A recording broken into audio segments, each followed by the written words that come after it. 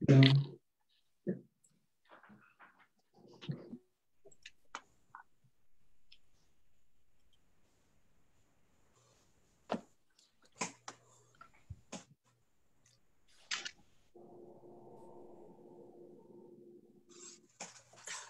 is so ridiculous. This is insane.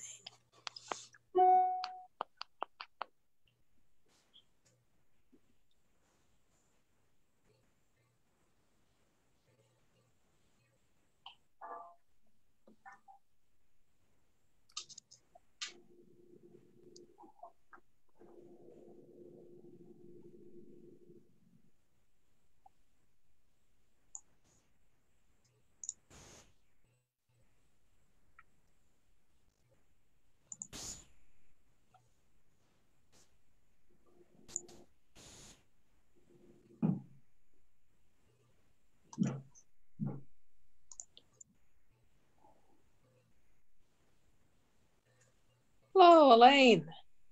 Hello. So, Jenny's here?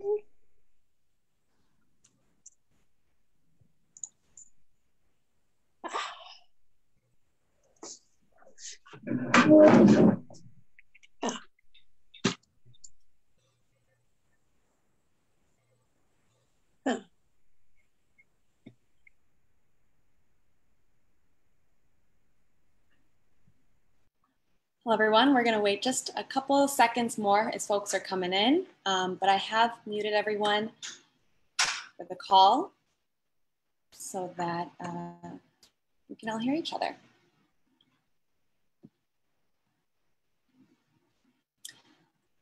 All right, it's 12:02, so I'm going to get started.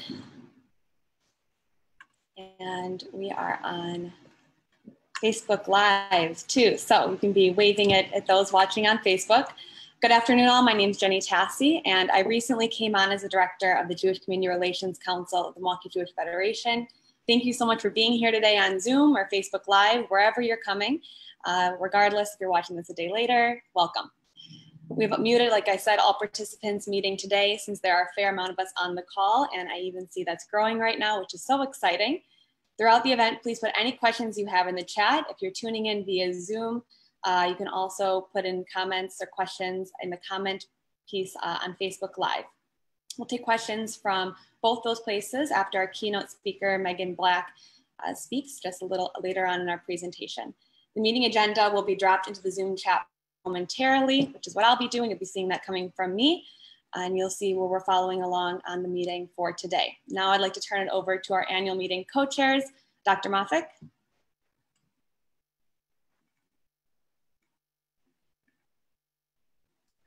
Thank you, Jenny, and we'll hear more from you and about you as time goes on.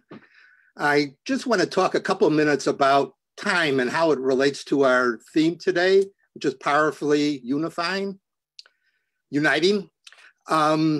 And to do so, I want to start, unfortunately, with myself and show how that can show up in different aspects. First of all, personally, the most important thing for me has been powerfully uniting with my wife and muse of over 50 years, Rusty. Here at JCRC, I represent JNF, who has been powerfully uniting with Israel for over 100 years. And recently, with other psychiatrists, I helped edit a book on Islamophobia and another one on anti-Semitism.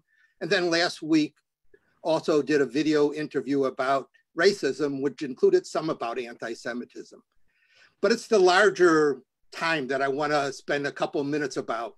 And that's the time that is historical, psychological, and societal.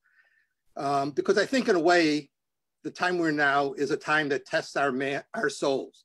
And you've probably heard a variation of that statement by Thomas Paine. It was from Revolutionary War times. And in 1776, the army of Washington was faltering and freezing and used the words of Thomas Paine to rally the troops and won independence. But of course, independence in the terms of freedom wasn't for everybody. It wasn't for African Americans. And we're still struggling with the legacy of racism 400 years later, both within ourselves and across ourselves. And we not only have racism to contend with, but also anti-Semitism, Islamophobia, and other stereotypes. So I'm looking forward to our main speaker to talk about this some more and give us some inspiring ideas, just like Thomas Paine did. What George Washington also knew is the importance of transitioning leadership. And we've been expert at that at the JCRC. We've had great leaders, but we've also been able to transition well, and we'll hear all about our transitions later also. So we have a lot of things to look at as far as powerfully uniting. And now I'm going to turn it over to Rabbi Barolsky, who will give us a Dvar Torah. Rabbi? Thank you, Dr. Moffic. So first of all, if we were all in the same room together today, we would be breaking bread together at this time. So if you've been waiting for a ceremonial start to our physically distanced luncheon, please feel free to join me in HaMotzi. Baruch atah Adonai Eloheinu melech haolam, HaMotzi lechem min haaretz. Blessed are you, eternal our God, ruler of the universe, who brings forth bread from the earth. And now, a few words of Torah as you enjoy your lunch or not. Always timely. This week we read Parshat Korach, a story of protest and rebellion, power and community. Korach and his followers stand up in front of Moses and Aaron, and they ask, in essence, why are you so holy? Aren't all Israelites holy? The Torah tells us that Korach says to Moses and Aaron, quote, "You have gone too far, for all the community are holy, all of them, and the eternal is in their midst. Why then do you raise yourselves above the eternal's congregation?" The response from Aaron and Moses can guide us as we strive to unite with others, to use our power to lift up and support our greater community, and to take our first steps toward action, even if we're not entirely sure what they should be. From the beginning, Moses and Aaron listened closely to Korach and his followers. Moses and Aaron stand up for their community, giving the opportunity for all of them to appear together in judgment before God. As elsewhere in the Torah, God wants to wipe us out. Moses and Aaron pray for God's mercy instead. Moses and Aaron lead the community to reunite before God, even with those who aren't quite sure that they are ready. Moses and Aaron use their power to lift up others. Yes, Korach's rebellion is ultimately quashed by God and God's miracles. But before that, Moses and Aaron take it seriously, and they treat its leaders with nothing but respect. After God's punishment, the rebellion becomes a lasting memorial. The fire pans of those killed by God are attached to the altar as sacred objects, as a reminder to stay united as a community. After the instigators of the rebellion have been killed and Moses and Aaron have prayed for God's mercy on the rest of the people, the Israelites are, understandably, upset and scared. Once again, God wants to destroy them. Once again, Moses and Aaron are distraught, and instead of pleading with God this time, they turn to action. Moses orders Aaron to quickly make expiation for the people, and as they literally go among the people, the plague ends. I cannot imagine that Moses planned that action in advance, and I suspect that that night in his tent, he thought of several things he could have done differently or done better. But in the moment, Moses knew enough to jump in and get started. He knew his actions might not be perfect, and he probably knew that they wouldn't be enough, but he knew he had to do something. And so it is with us today. Through the JCRC, Through our synagogues, our community relationships, our organizations, we work together.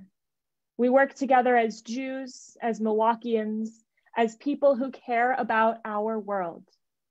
We lift up those who are not only fallen, but who are silenced, even when it means using our own platforms to amplify the voices of those around us. When our community is hurting, our Jewish community, our Milwaukee community, our American community, or any part of our community, we give our support in any way we can, and we do so as soon as we can. Moses showed us that we don't need to wait for the perfect action, the ideal circumstances, the best way forward, but rather that it is far more important to take the first step and get started.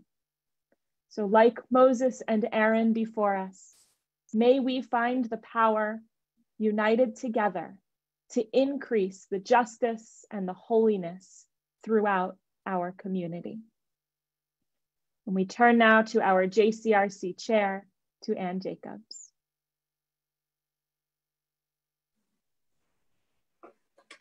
Thank you, Rabbi Barolsky, for that important and stirring Dvar Torah.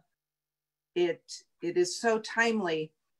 And as I conclude my tenure as chair of the JCRC, I need to look back on the past few years and talk a little bit about the changes we've seen within the JCRC. We saw a nearly exponential growth in anti-Semitic incidents.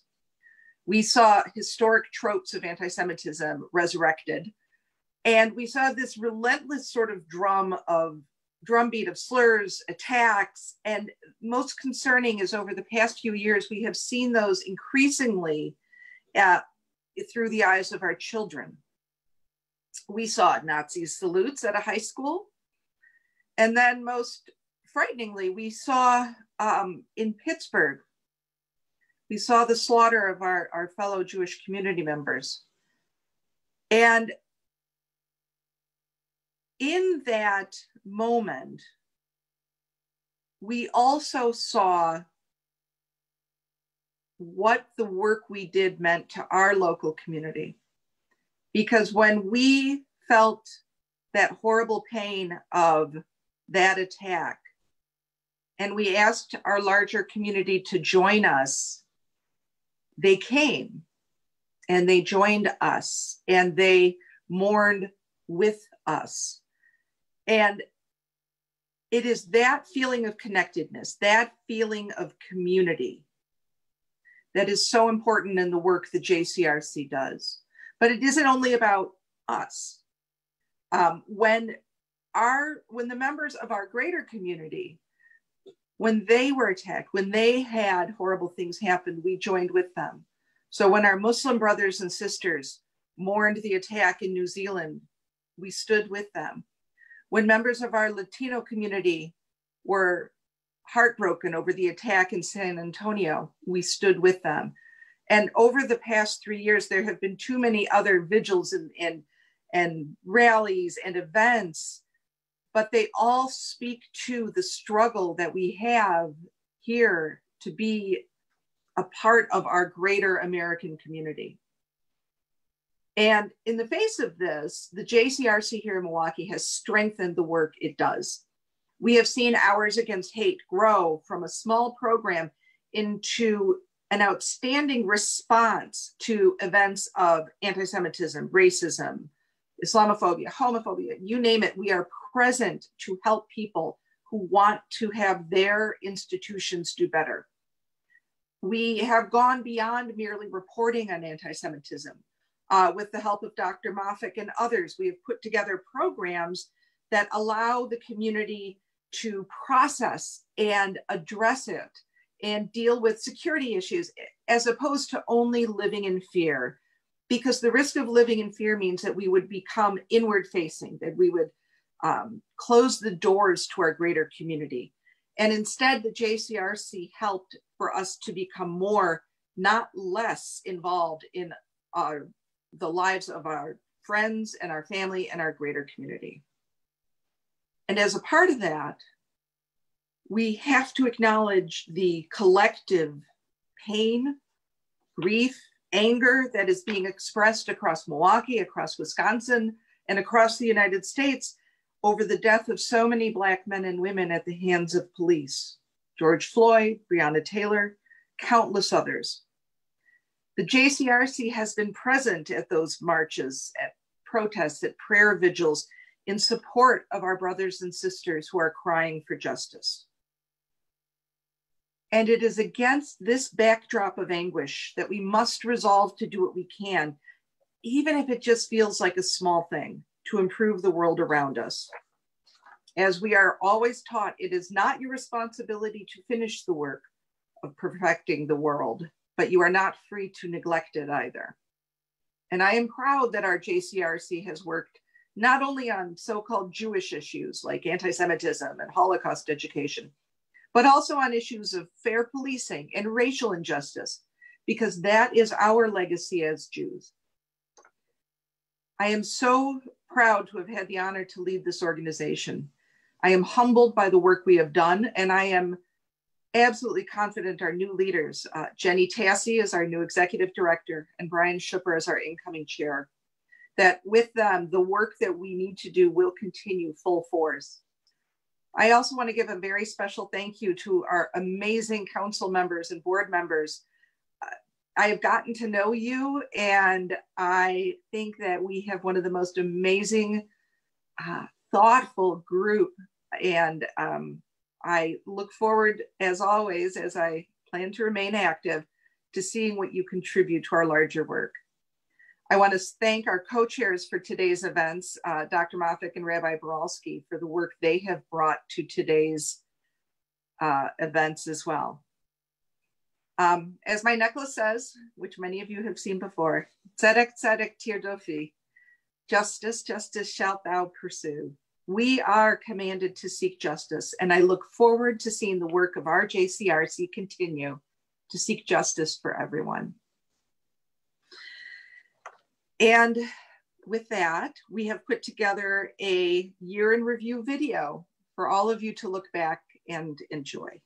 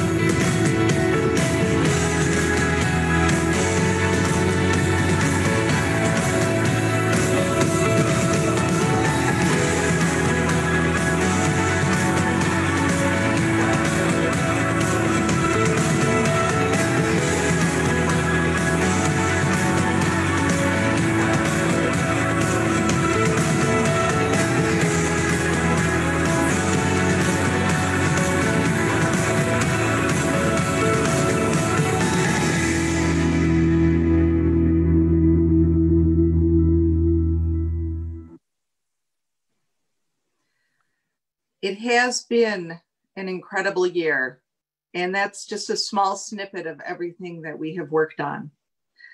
And now we turn to the work of our annual meeting. And Sharon Grinker, who is chair of the nominating committee, will be presenting the slate of candidates for election. Sharon? Hello, my name is Sharon Grinker, and I'm pleased to serve as chair of the nominating committee, along with the rest of the committee, Annalisa Dickman, Laura Amir, and Brian Schupper. Each year at the JCRC annual meeting, a nominating committee consisting of the JCRC board and council members nominates new and continuing individuals to serve on the community council and the board. The JCRC council's main purpose is to craft community consensus positions and to be liaisons between the JCRC and either the organization they represent or personal and professional networks. The board, on the other hand, is responsible for the governance, oversight, and strategic direction. Before diving into voting, on your screen, you should see a list of our life members and past chairs. These individuals served on the JCRC board as past chairs, steering the JCRC over many decades and helping serve as the voice of the Milwaukee Jewish community. We would like to recognize these individuals for their dedication to JCRC, the Jewish community, and the entire Milwaukee community. Now I'm going to hand it over to the JCRC chair, Ann Jacobs, to call a vote on the nominating committee's recommendations for JCRC Community Council and Board. Thank you, Sharon. I appreciate very much stepping up to be the chair of the nominating committee and for your hard work in that regard. So first, we are going to be voting on the recommended slate of community council members as set forth by the nominating committee. And Allison will be bringing up that list.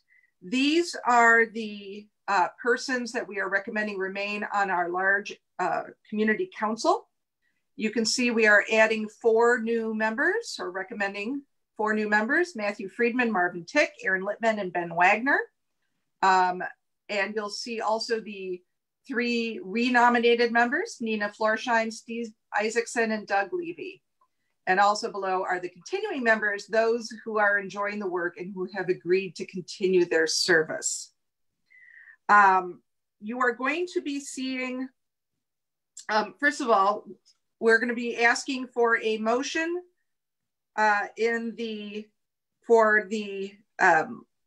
to move these members into approval. And if you could make that motion, please.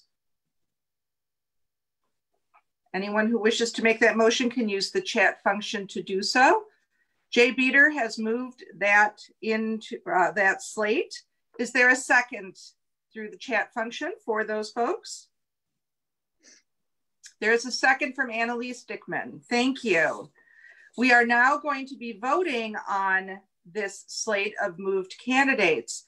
I'm going to ask the JCRC council and board members only to fill out the poll that is about to be popping up on your screen. If you're just, we know that it's a little confusing, but everybody's going to be seeing the poll. And if you're just a little confused because you're not a council member, that is one of your choices as well. So you would click yes or no and submit your vote.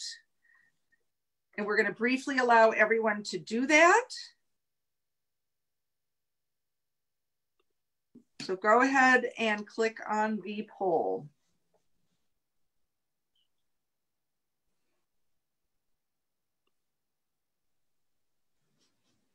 And Allison is going to be collating those results.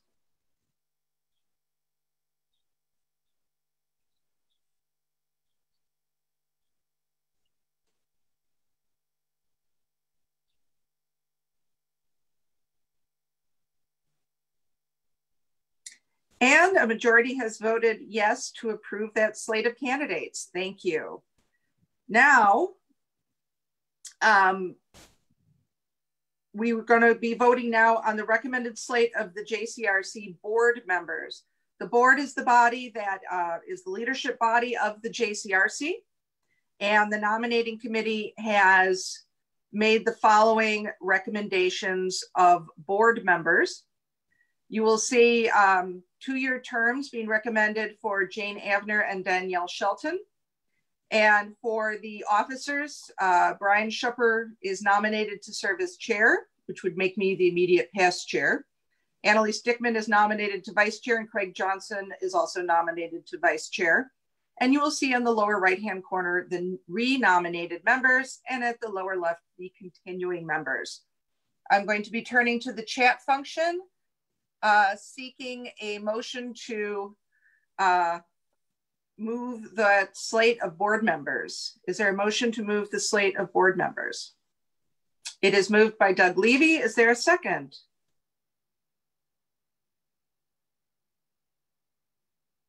Laura Amir seconds. Thank you. You will now again see a poll for approval. If you wish to vote for that slate, you will vote yes. If you disapprove of the slate, you will vote no.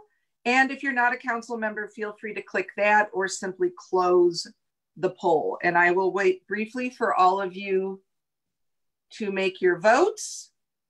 And then Allison will be tallying them. So go ahead and make your vote.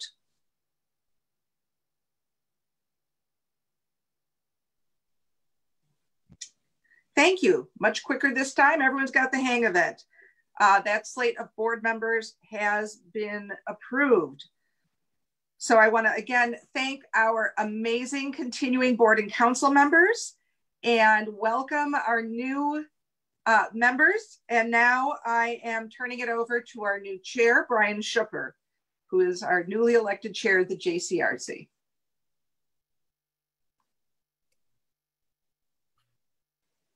All right, well, thank you, Anne. And a couple more thank yous coming up shortly. So it is often said, may we live in interesting times. Somehow 2020 got the message a bit mixed up and has tried to give us those interesting times all at once, apparently. 5 long months ago, just about nobody had heard of COVID. 2 short months ago, not enough people had heard about Black Lives Matter. We have quarantine fatigue, yet we don't know if we're at the beginning, middle, or if the end is in sight. I can't wait to get back to the office, and I especially can't wait for the kids to go back to school. Through all of this, the one thing, though, that I miss the most is community. Being with others, like-minded or not, developing and enjoying relationships, human contact. One of the toughest things about holding this meeting virtually is the lack of immediate audience feedback. I mentioned to my wife how difficult it was going to be to gauge if my jokes are bad or simply underappreciated. She suggested I avoid them altogether. While I'll try to do that, I can't help but feel sad that we're not together today in person, as this is when we should be giving a warm welcome to Jenny and celebrating Alana in recognition of her years of service, guidance, and leadership that has made Milwaukee a better place.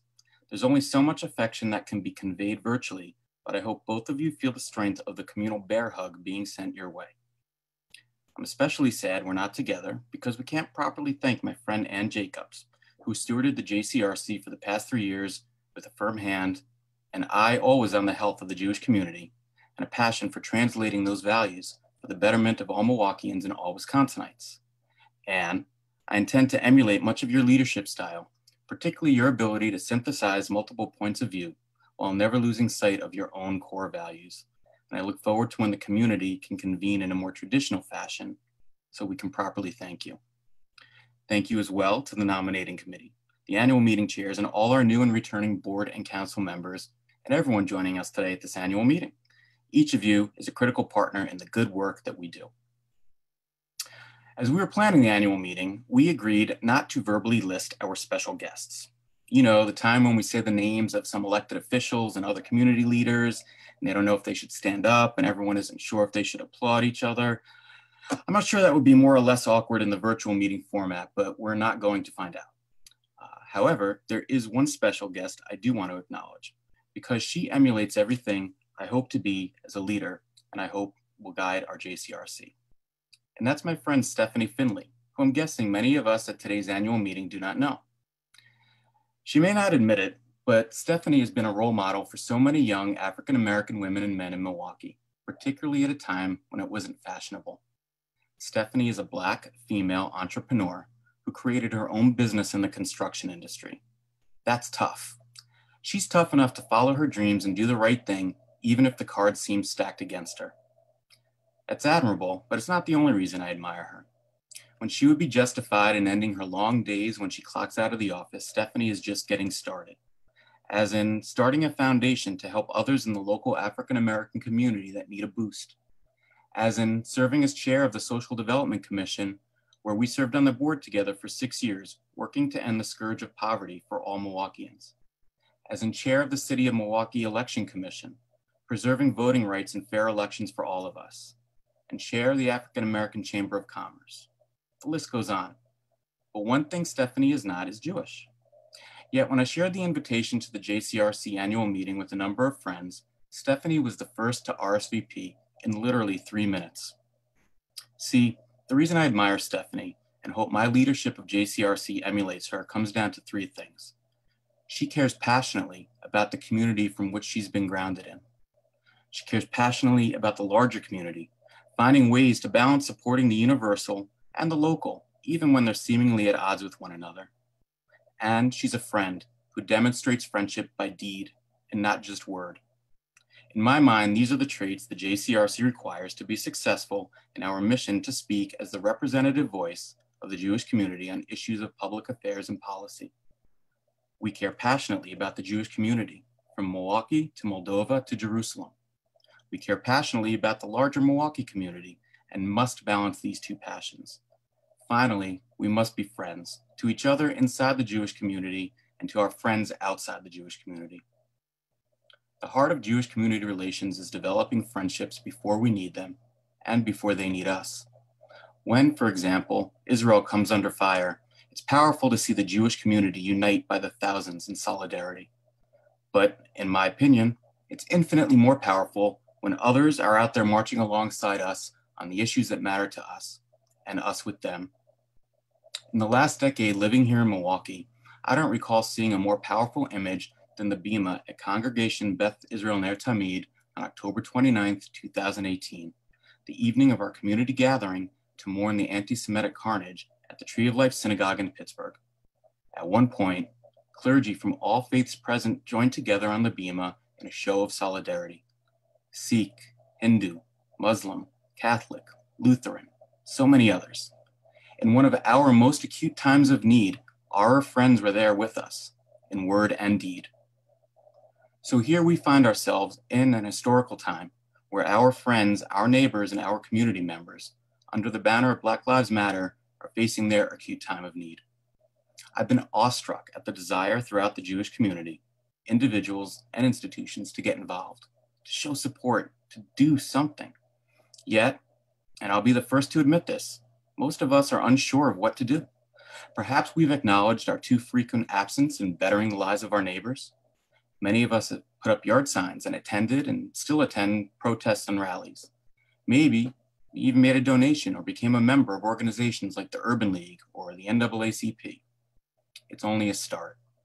First, and I'm glad to say that many of us as individuals and as institutions have already done this, we need to emulate those faith leaders who put everything aside to demonstrate support for us during our time of need. We need to emulate my friend Stephanie, who by simply showing up said, "I'm a friend and I'm here to support you." To be clear, we need to let our friends, individuals and institutions, formally and informally, know that we stand with them. Then we need to stand back. We need to listen. We need to recognize where and when to act and to ask how we can best support that when we don't recognize how to act. And then we need to follow through, not just today when Black Lives Matter dominates the news cycle, but tomorrow and the next day and the next day until we help create the change we want to see. This might be a news story today, but it's not a new story to the JCRC or the Jewish community. For the past years, we spent considerable time crafting meaningful alliances and friendships with friends in the Black community, and for that matter, with friends in just about every community in Milwaukee. In doing so, we reflect a collective identity that swings between 2 poles. As Jews, even Jews in America, we know our history and worry that once again, we can become the other, the victim, the target. We can never escape being in the minority. Yet we're also a community that has achieved immense success economically, socially, academically. Most, but not all of us, identify as white, and we navigate comfortably among the majority. As we grapple with what it means to be Jewish in America in 2020, it's okay to acknowledge that we are part of both the majority and the minority. It gives us extraordinary perspective and also calls upon us to strengthen our Jewish community while also strengthening the community at large. We can't have one without the other. Of course, this is 2020, so before making predictions about where our priorities will lay, let's acknowledge we're not even halfway through the year. We still got an election, possible major activity on the ground in Israel, a potential second wave pandemic, and the continuing battle for racial equality and social justice. And I saw on the news today, we can now add the new phrase Saharan dust storm to our lexicon. These are just the things we know about. Oh, 2020. So, briefly, I envision our collective energy to focus on the following: supporting our friends in BLM, particularly with our pre-existing work on community policing, as well as education and mental and physical health, voting access and fair elections for all, support for Israel, and vigilance in the battle against anti-Semitism and all forms of hatred. Finally, to claim to be the voice of the Jewish community, we must be certain we're hearing from across the Jewish community. The JCRC has a great model, a council that's split nearly evenly between institutional representatives and at-large members. But we still have work to do to make sure all voices have regular access. We must always maintain two-way channels of communication across institutions and individuals. I'm privileged to step in as chair of Milwaukee's Jewish Community Relations Council at this moment. And I look forward to working with each of you, formally and informally, in big ways and small, as we strengthen and stabilize our community and our communities. Now, glad to turn it over to our new JCRC Director, Jenny Tasse. Thank you, Brian. Thank you so much for sharing your words and your vision. I'm beyond excited to be working with you and all the important work we have ahead within the Jewish community, within the Milwaukee community. It's going to be hopefully an amazing year, hopefully amazingness and not more surprises ahead, and the good fight that we get to do. In a moment, we'll have an opportunity to hear from Megan Black. She's a national clergy organizer for Faith in Action, a multi-faith, multiracial network of faith-based community organizations committed to ending racial inequity and economic injustice in our communities. Over the last 10 years, Megan has organized to abolish predatory lending, reform immigration policy, and end mass incarceration. That's an incredible feat just in itself. She currently works with clergy and movement leaders exploring the intersections of race, religion, and organizing, with an emphasis on the relationship between white supremacy, anti-Semitism, Islamophobia, and anti-Black racism. As a reminder to what we said, I mentioned earlier, if you have any questions throughout Megan's comments, please leave them in the chat or in the Facebook comments. We'll compile those at the end and leave time for discussion. So with that, I'd like to hand it over to our keynote speaker, Megan Black. Hi, everyone. It is really, really good to be here. Brian, actually, I think you just gave my whole presentation, so we can maybe cut out a little bit early. Thank you for your words. It's been really lovely to hear the affirmation of an understanding of community that is Milwaukee-wide, nationwide, et cetera, for the JCRC. That's really, really wonderful. I'm really grateful to Alana Khan and Jenna and the rest of the JCRC team for making it possible for me to be here today. When we first started talking about this particular convening several months ago, the pandemic was a very distant reality and people still boarded airplanes. And I thought I'd be able to shake your hands today. And instead, here we are. And I have to confess, I find myself short on answers, solutions, conclusions, and really overwhelmingly consumed by lots of really messy thoughts and ideas and questions and emotions. This is a remarkable time in our history, as every speaker today has noted. And I find that a little, frankly, a little overwhelming. When I sit by myself on the sofa and try to make sense of it, I realize I don't know that I have the resources to fully understand this moment. So what I'm excited about today is to share some of those messy thoughts and ideas with you. And hopefully I'll get through these remarks quickly enough that we'll also have time to discuss them. So I'll tell you a little bit more about myself and my work, just to provide some context. I do want to speak directly to this moment. And it sounds like fairly in tandem with what you all are already talking about, which I find really, really exciting. And then I am looking forward to that discussion. So as I'm speaking, please feel free to drop your thoughts and questions and reflections in the chat box, as Jenna mentioned, and she and the JCRC team will flag them for me when the time is right. Although I also encourage folks to unmute themselves and speak up when we have time for discussion. Thanks, Jenna, for providing a few background details on my work. I just want to share a little bit more so you all know where I'm coming from. I am a Midwesterner as well, by upbringing and now by choice. I grew up in Iowa. I went to a Catholic school, university in Indiana, in northern Indiana. I lived in Chicago for a couple of years. I still have a sister there. She's in the Bronzeville neighborhood. And I've bounced back and forth between Kansas City and Nashville since 2011.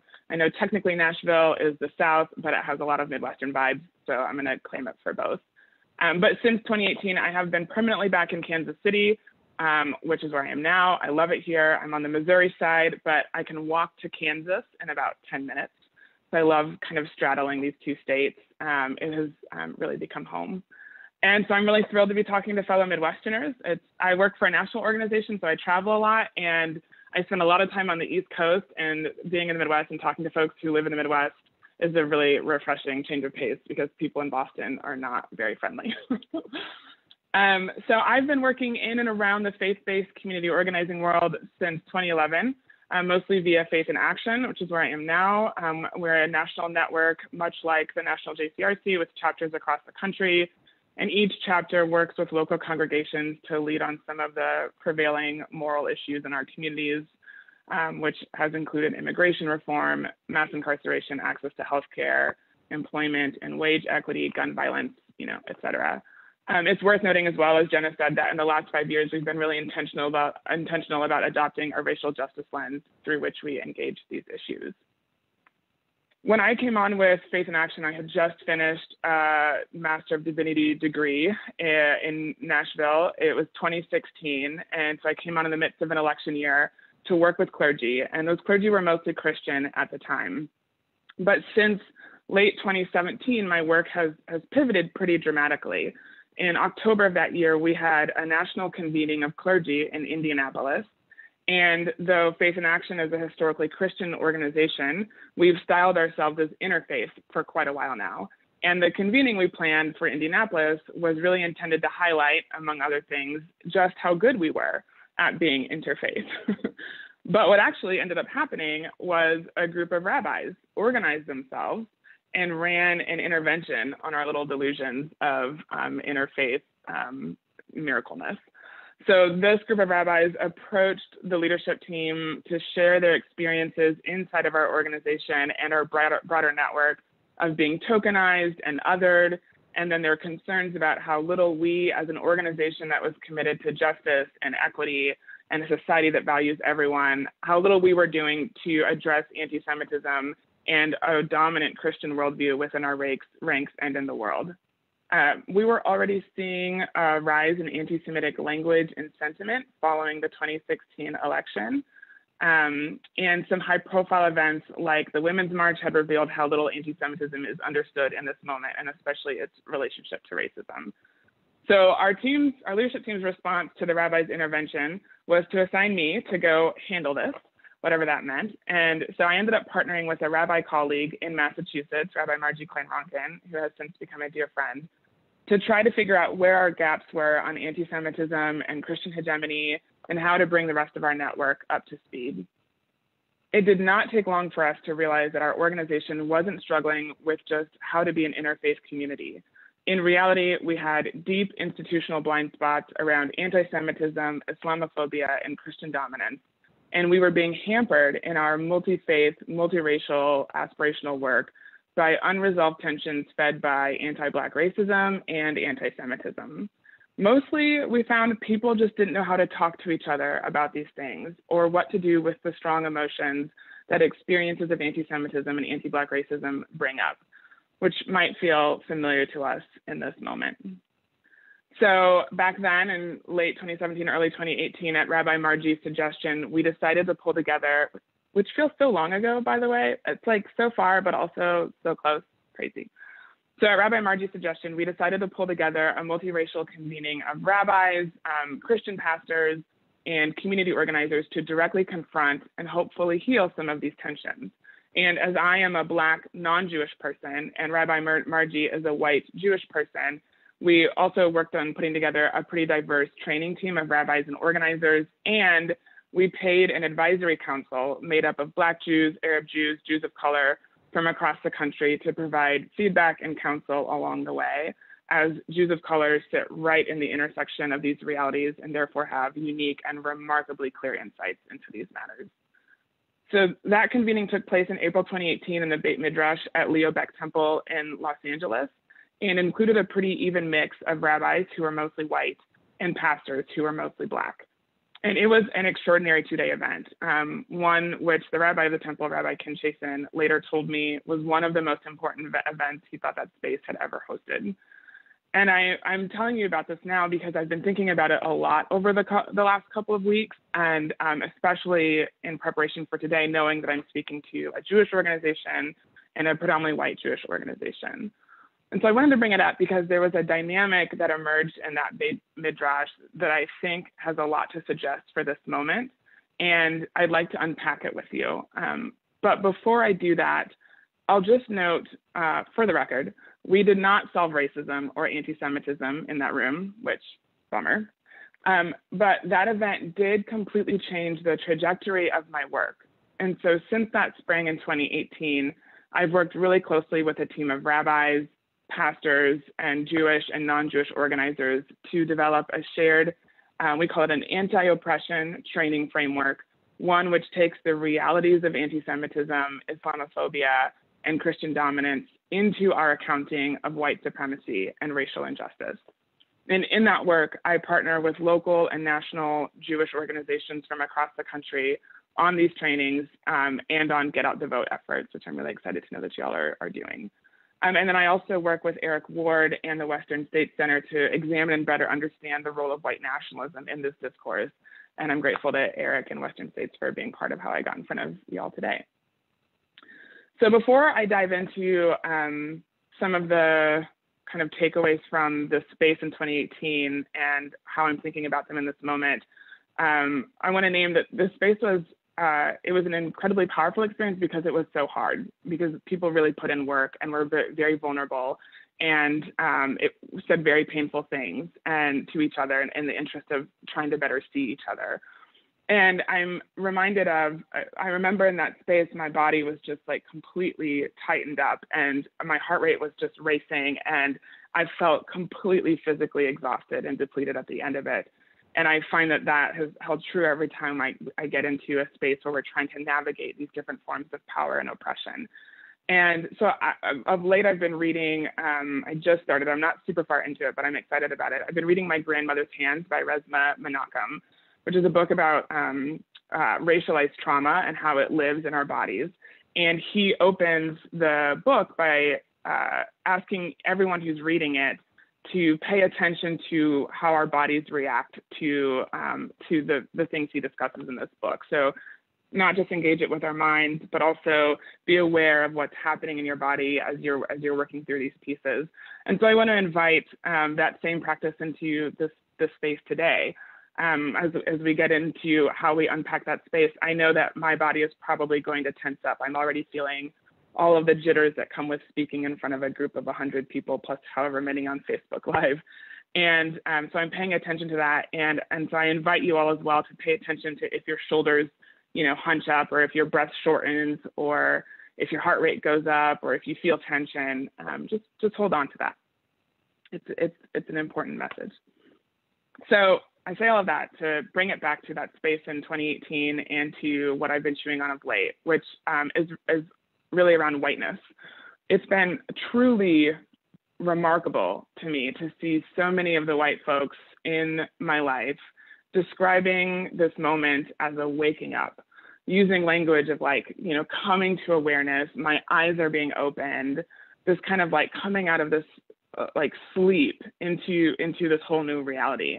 My own mother, who's white, I come from a biracial family, my white mother, who has shared the last 35 years of her life with a 6'6", heavyset, bald, dark-skinned Black man in Iowa, and has seen things that I don't think she ever expected to see growing up in a small town in Nebraska, told me the other day that she is seeing things about her husband, about my father, about the way he moves and lives in the world that she had never seen before, that had been hidden from her or been too painful for her to look at.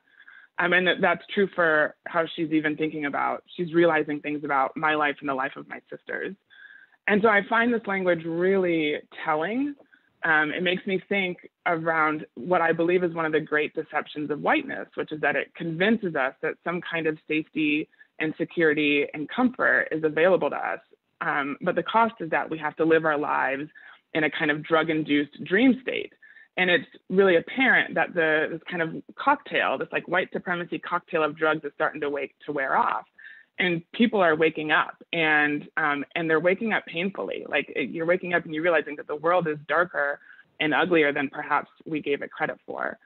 And that it's been hidden, or maybe not hidden, but just like really unbearable to look at. And I have such deep empathy for this experience.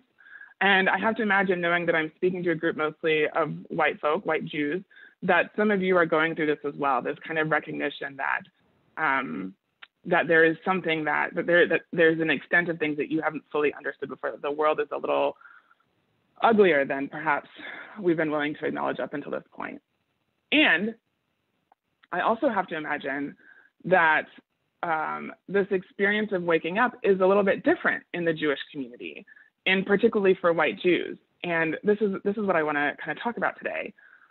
It's not lost on me that the people who stole African people from their lands and made them Black and slaves were European Christians. And these are the same people who also invented the hatred of Jews as a race and laid the seeds for modern anti-Semitism.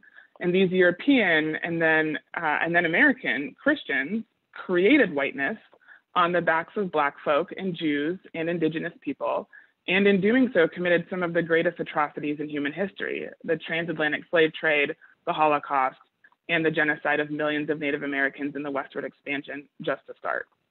So the Jewish community I know has never been able to fall asleep to the dangers posed by white Christian supremacy.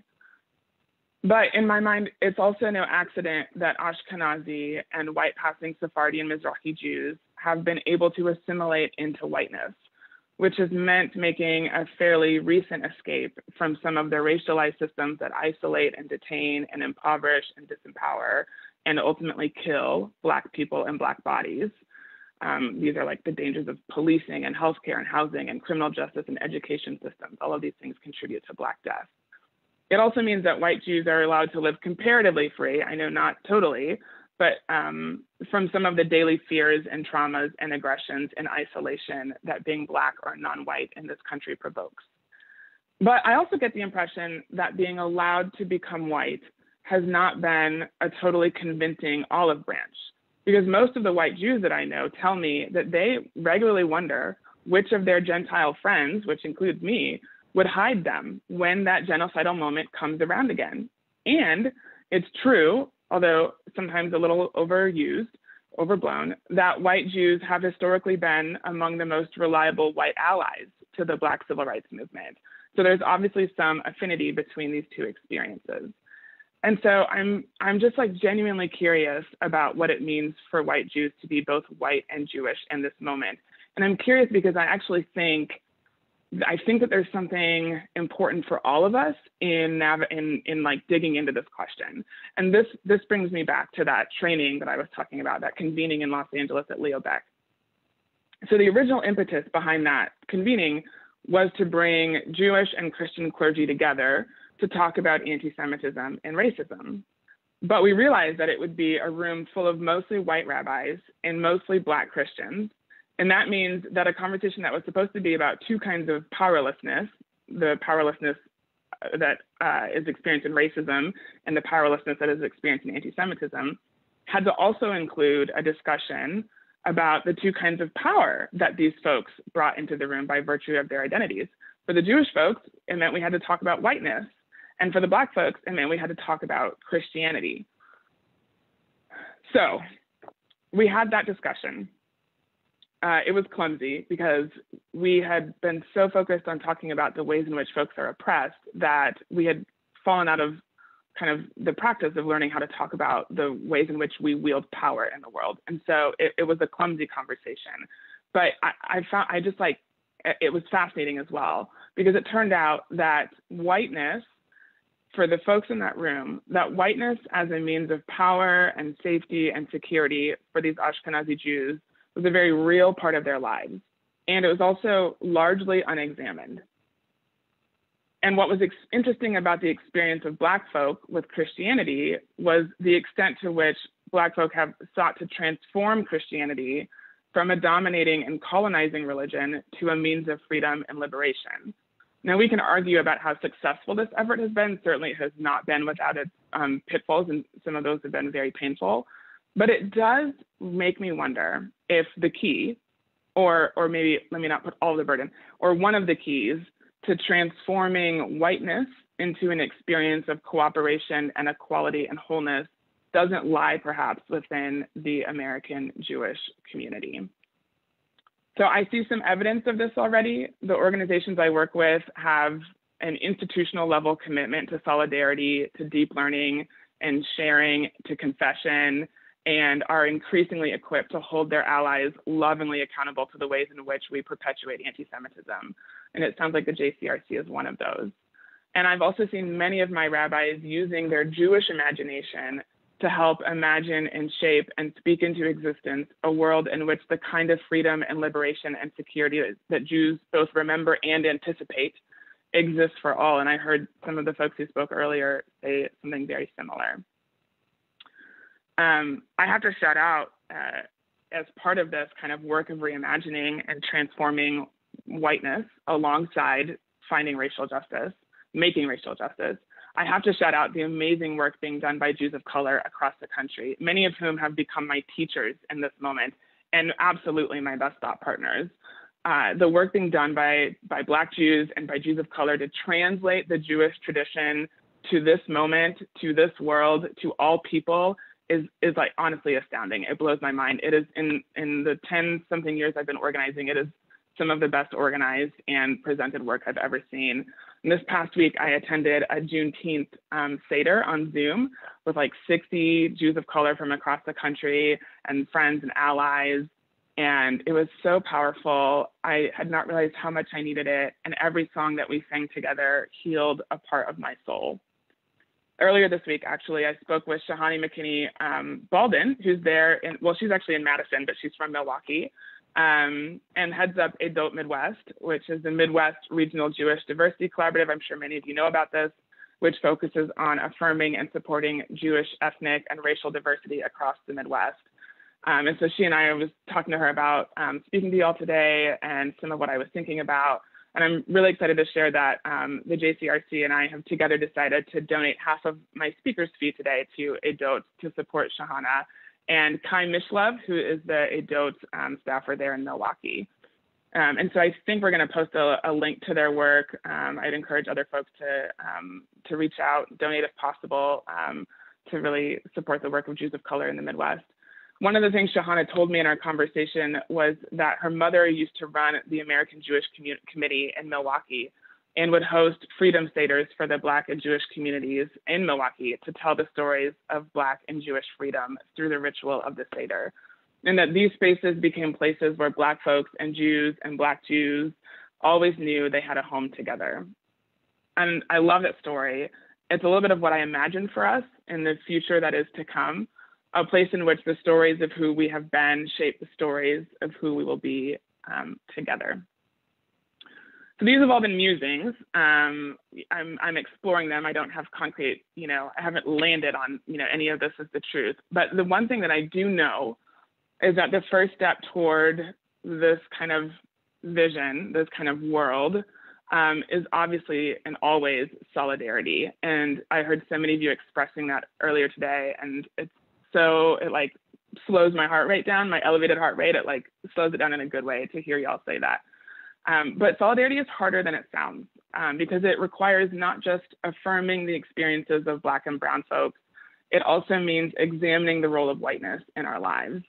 It means waking up and finding the strength to stay awake and present, and relying on our traditions, and particularly our Jewish tradition in this case, to imagine a world in which people are safe and alive because they are Jewish and or Black, and not in spite of it.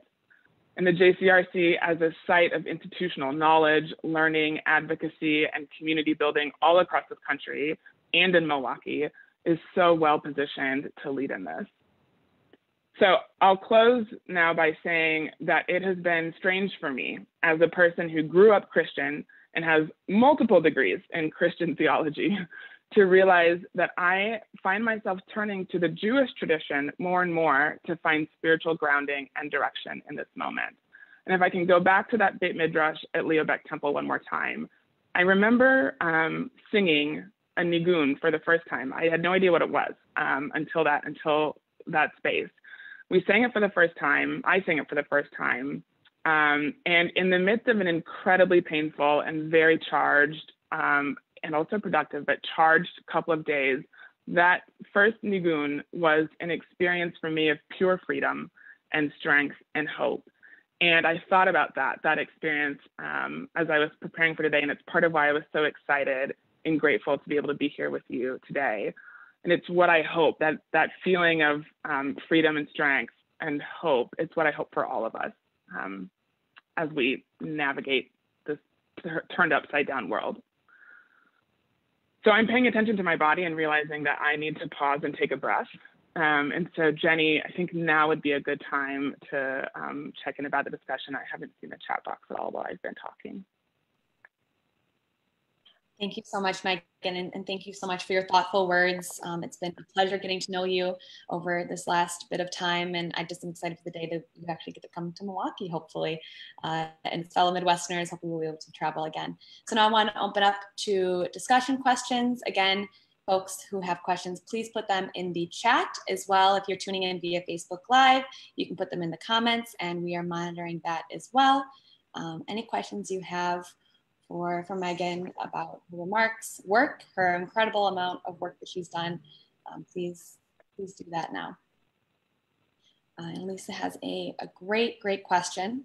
I'm sorry, I'm gonna read both of those from Annalisa and Ariel, but first let's read Ariel's.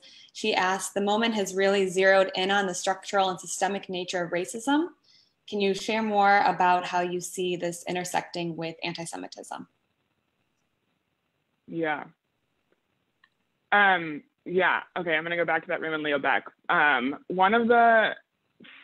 So we wanted to spend quite a bit of time talking about structural and systemic oppression. And so when we were planning it, not having kind of planned this particular kind of space before, we planned it around storytelling. We were gonna present like kind of an initial framework of like, here's how to understand systemic racism, and here's how to understand systemic anti-Semitism. And we got into it and we had folks tell stories, and we realized that we had kind of set ourselves up for folks to take the wrong message away about how anti-Semitism and racism are related, because or the way, not only related, but also the ways in which they're different. Because we got into the conversation about racism, and all of these black people in the room had tons to say about, times that they've been pulled over by the police, housing discrimination, job discrimination, like all of this, just like very visceral. It was a very lived kind of articulation of systemic and structural racialized pain in this country. And when we got to anti-Semitism, we ended up communicating, I think, a kind of diluted message about it, because anti-Semitism doesn't show up structurally currently in the way that racism shows up. It like exists kind of in the ether, and like little like droplets of it fall down and remind you that like people are still anti-Semitic, until all of a sudden a lightning bolt comes down and there's like blood and death and gore. And so we hadn't accounted for, here's the consequence of the way in which anti-Semitism is deployed to keep people in line and afraid and in control. And that's different from how racism is experienced, which is this kind of day by day wearing down, like just kind of erosion of power and control and agency. And so, I think, this is part of the conversation going forward, is like, how do we get clear about, this is why I'm so interested in the idea of racialized trauma and how our bodies hold this, because part of, I think, what gets in the way sometimes of Black and Jewish solidarity is that the way in which we experience these traumas manifests differently in our communities and leads to lots of misunderstanding. And we end up kind of wielding the worst of, like, we end up saying, well, this happened because you're white, or this happened because you're Christian and you don't understand Judaism, or you don't understand anti-Semitism, et cetera. And so there's a great deal of learning, I think, to do to examine the ways in which these forms of oppression exist differently, but come from the same root. That's a really, I gets it a little bit. Yeah, it's a really wonderful way of articulating that. Thank you so much. We are just getting flooded with questions now. I think we're going to take two more. From Annalisa, she said, how can we be more welcoming within Jewish institutions to Jews of color, but also African-American folks of any faith who seek to engage rather? What are the barriers you see and what can be done about them? Yeah.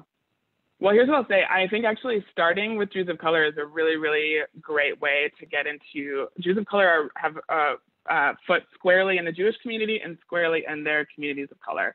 And when I tell you they are ready, they are ready for this conversation with the broader Jewish community. In fact, they should be the ones here talking to you, not me, because they have insane amounts of resources and wisdom and knowledge to share. And so I think having a really, really good conversation first with the Jews of color in your community and Edot is a great place to start. But then there's also just like collectives across the country that are doing a lot of shared learning and working through some of these issues. Like that is always a place to go, figuring out what do we need to do to center this leadership more in our congregations, more in our institutional organizations, so that wisdom comes alongside all of the wisdom that exists in the kind of existing Jewish mainstream and Ashkenazi tradition, et cetera. But go to Jews of color. Pay them for their efforts. It is so exhausting. Throw all the money. I love that. It's a really good way to emphasize it. I'm going to read Sean's question real quick and reading this for folks who are tuning in via Facebook Live. What is your approach, either one-on-one or giving a presentation when addressing white privilege and racism and anti-Semitism? Do you believe the times we are living in are not conducive to having these really tough conversations and important? Yeah. I mean, I think they're extraordinarily conducive to having these really tough conversations. I am a really, really big fan of storytelling. It's why I mentioned my mother. It's why I mentioned Leo Beck and that training experience that we did there. I think being really clear about your own story is a really good place to start, and being really clear about here's what I'm not sure about. And so one of the things that one of the kind of cultural outputs of white supremacy is this kind of notion that we have to have answers, and we can't be caught flat-footed. We can't be caught uncertain about something.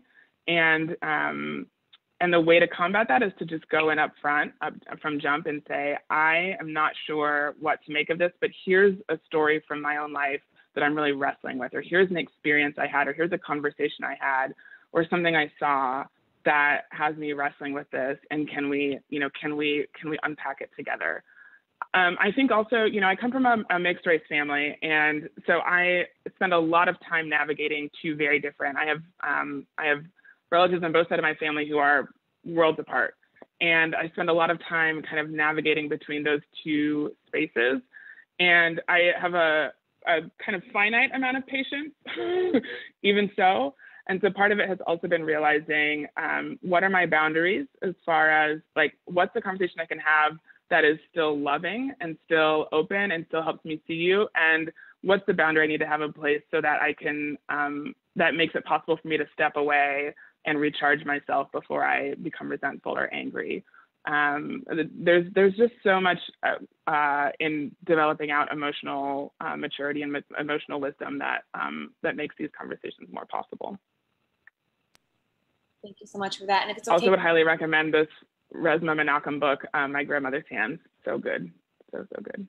Someone asked that in the Facebook chat, so that's wonderful. So the name of that book is also saved there. And if it's okay with you, Megan, we have one more question that I'm gonna bring to you. That's all right. Great.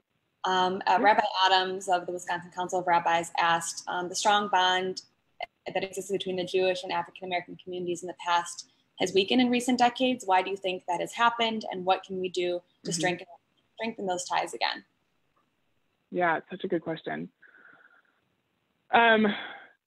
You know, part of what happened, it was actually really hard to get, when we were planning this training in 2018, it was hard to convince people to come into the room. Like, everyone wanted to see solidarity and relationship, but no one wanted to, everyone was very, afraid is the wrong word, leery about doing the work because of how draining it would be and because they didn't feel safe.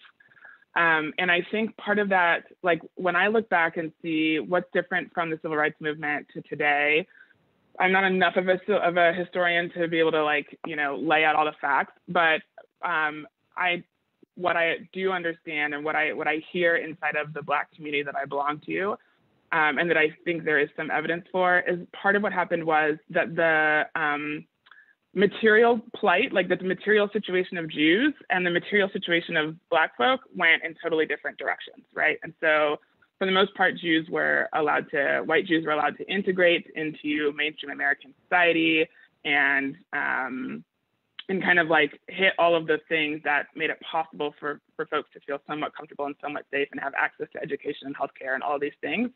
And that has just not been the case for Black folk. Like, we see it right now. I don't think I need to make the case for that.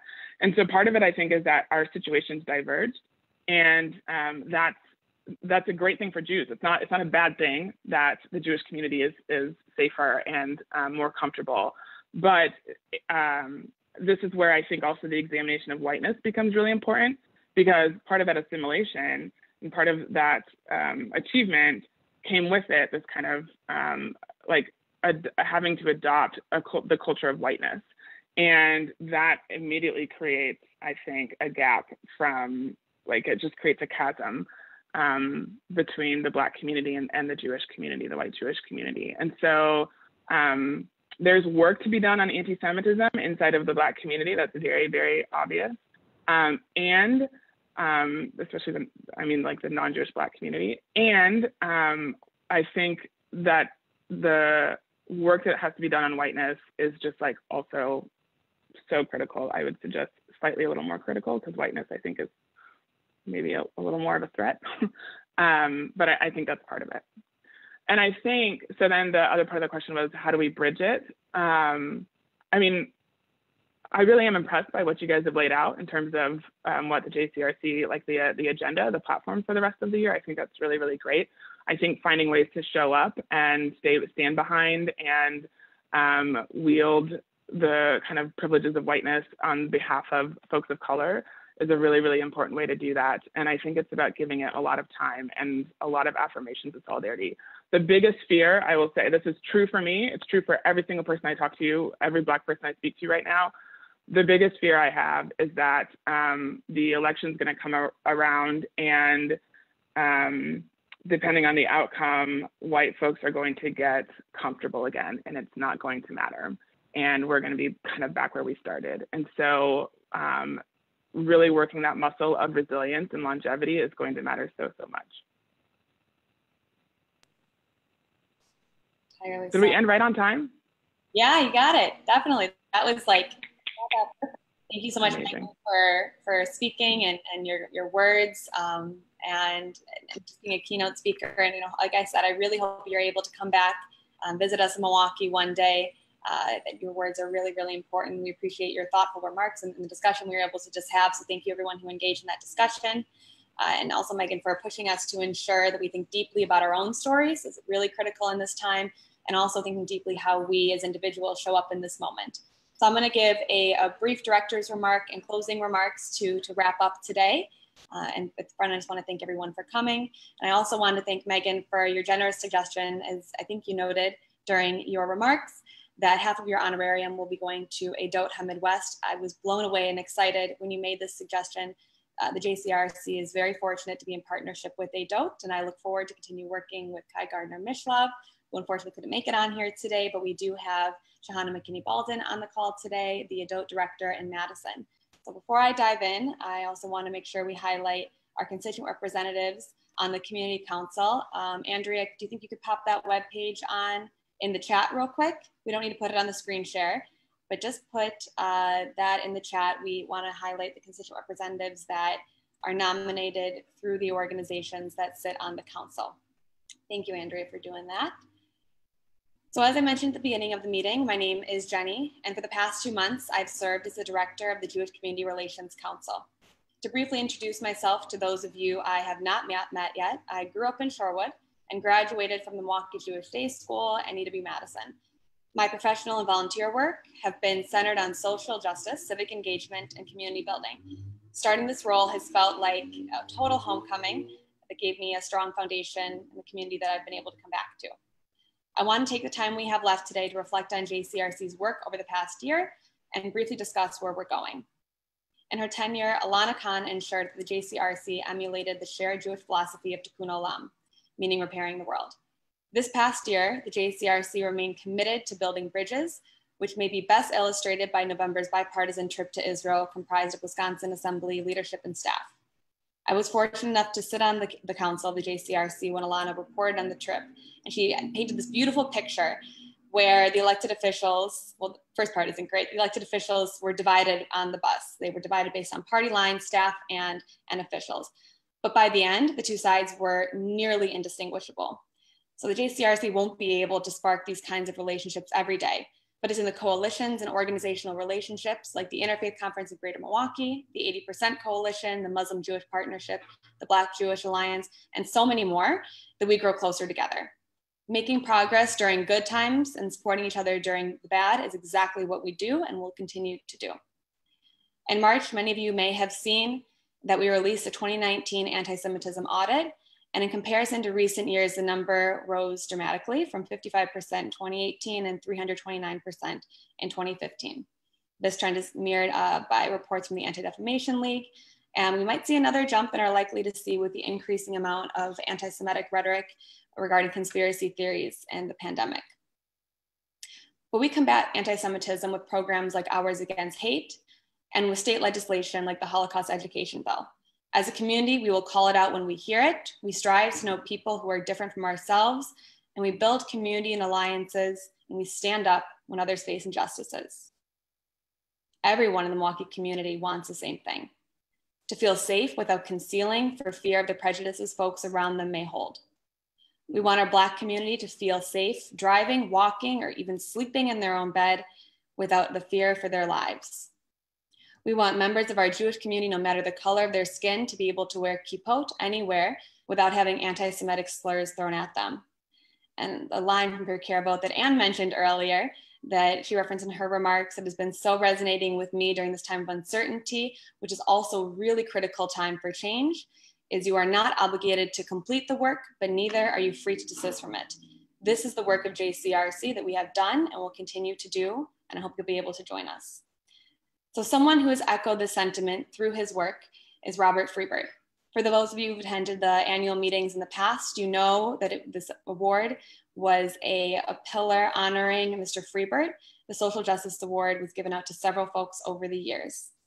Mr. Freebird was an ardent fighter for justice in our city, and the award that has been created in his honor celebrates those in Milwaukee who are carrying on his legacy. We wanted to give this year's award recipient the recognition and careful consideration they deserve. So we have decided to postpone the selection, as you know, so it's not part of the program today, and we'll be selecting an individual later this summer and forming an entire panel or discussion around their work. So please consider the individuals in the community that you know who've been at the forefront of moving the needle of justice forward and nominate them. As a follow-up, you'll be seeing the nomination form and information via email and on our Facebook page. And if I can be ambidextrous, I'm going to drop it in the chat right now. So please nominate We want to just be flooded with nominations because we know they're amazing people doing the work that deserve this recognition in Mr. Freebert's name.